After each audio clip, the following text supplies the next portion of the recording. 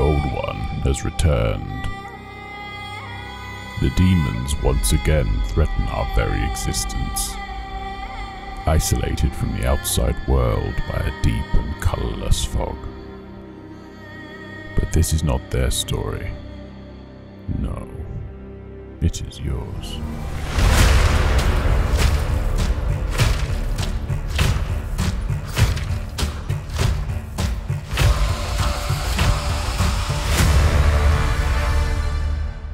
Hey guys, you're watching Dansky, and this video is an in-depth walkthrough of the process for creating this new piece of artwork titled Warrior of Sunlight. Created with Photoshop, it's both inspired by and using screenshots from the game Demon's Souls. Umbasa. And the great thing about using in-game screenshots is that some video games look visually quite stunning. And if it's a game that has a built-in photo mode, a character creator, and the ability to customize your weapons and armor, then you really can create and pose your own character in the desired location, take a screenshot, and then use this in your creative work. And that's exactly what I've done here. So before we hop into Photoshop, I'm going to need some screenshots from the game.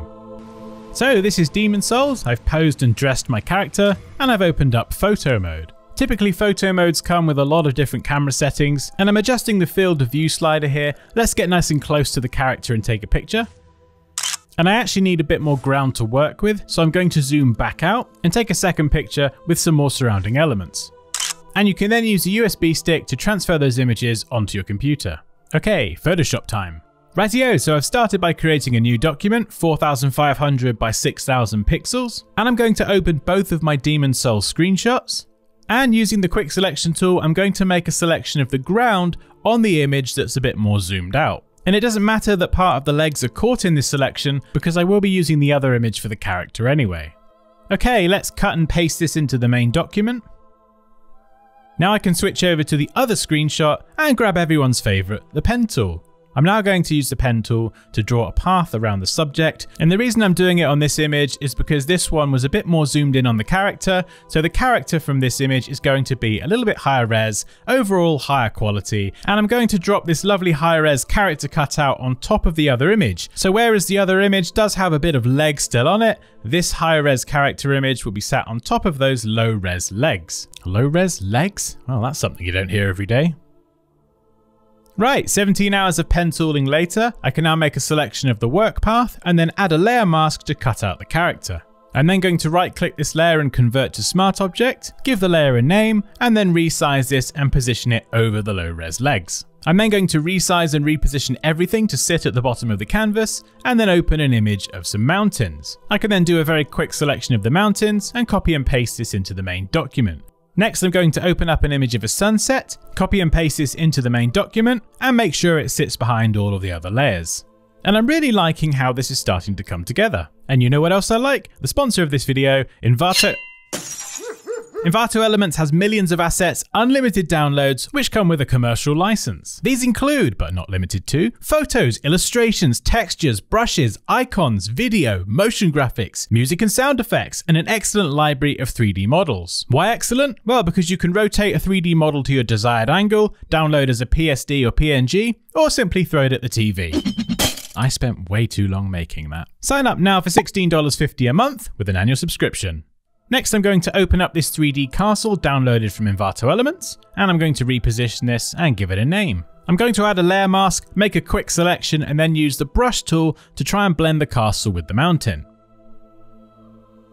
And I'm actually going to select both layers, convert to a smart object, rename the layer, and then double click the thumbnail to go inside the smart object. Now I can add a color balance adjustment layer, add a clipping mask to the castle so that only that layer is affected, and then adjust the sliders for the shadows, midtones, and highlights to make the castle a bit more blue, thus balancing the color. And I could do the same with an exposure adjustment layer. And once that's done, save and close, and do the same in the main document, balancing the colors and the exposure with that overpowering sunset in the background.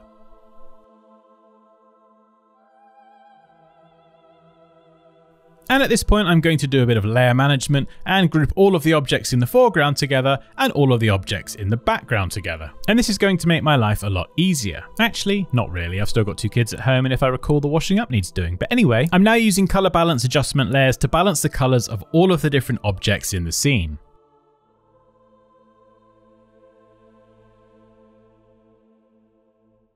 I'm now going to add a solid color adjustment layer to the mountain and the castle, make this kind of an orange, and then play around with the blending modes until I get the desired effect.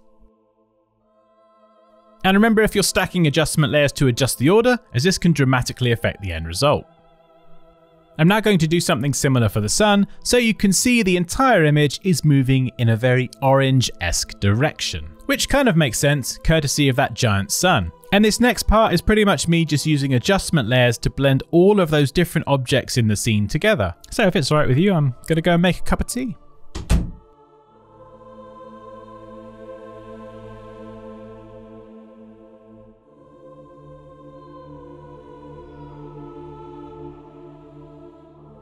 Okay, so colors and exposure balanced. I'm now going to create a new layer, call this cloud, and then sample a color from the background. Now with the brush tool selected, from the drop down I can select my cloud brushes, courtesy of Envato Elements. And then I'm going to stamp a few clouds into the scene, adjust the size, position, rotation, the exposure, the color, essentially creating a mist around the castle and the mountains.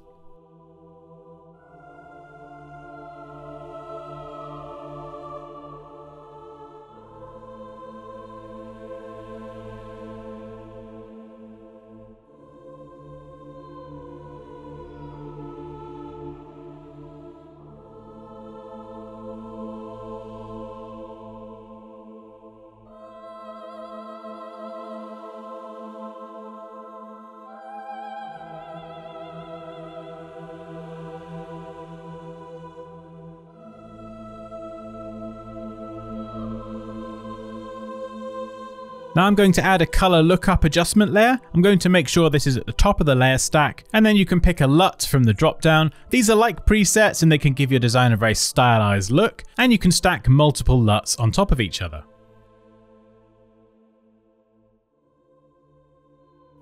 Next, I've got some Cinder Spark particle things. I'm going to open these in Photoshop and copy and paste these into the main document. I'm going to make sure this layer is on top of the other objects in the scene, give it a name, and then change the blending mode from normal down to screen. This blends the dark areas of the image into the scene, and I can now adjust the size, position, and rotation, and it adds a nice little effect to my design. Next, I'm going to do the same with a flame, copy and paste this into the main document, give it a name, change the blending mode to screen, and then I'm going to position this on the end of the spear. Fire spear. Yeah. I can then go to Edit, Transform, and Warp, and then distort the shape a little bit just so it fits the main body of the spear. I'm also adding some more adjustment layers to warm up the color of the floor around the subject, and this is going to act as some light being cast from that giant sun in the background. Now this next bit is a bit of a weird one. I duplicated the sun and moved this right to the top of the layer stack, changed the blending mode, masked it, and then brushed parts of the image back in. Having these duplicates of layers so far apart in the layers panel isn't ideal, but then I added a layer mask and I was able to brush back in some glare from the sun. And if I turn the other layers back on, you can see the glare is a little bit overpowering, so with that layer selected, I'm just going to bring down the opacity ever so slightly. Now the design's coming along, so with everything selected, I'm going to go copy merged, paste in a flattened version of the design so far, give it a name, and then right click and select convert to smart object. And then holding Alt or Option and clicking between the layers, I can just clip those adjustment layers to that final layer. And with the layer selected, I'm going to add a camera raw filter and just spend a moment tinkering with all of these different sliders and also adding some grain just to introduce a little bit of noise into the final image.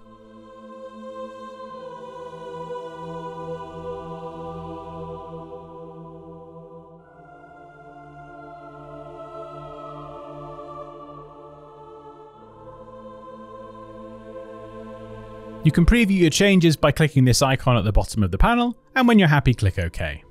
Now I'm going to do a bit of work on the character, so I'm going to add a new hue and saturation adjustment layer, check the box colorize, and increase the saturation, the lightness, and then adjust the hue so it's kind of like an orangey color.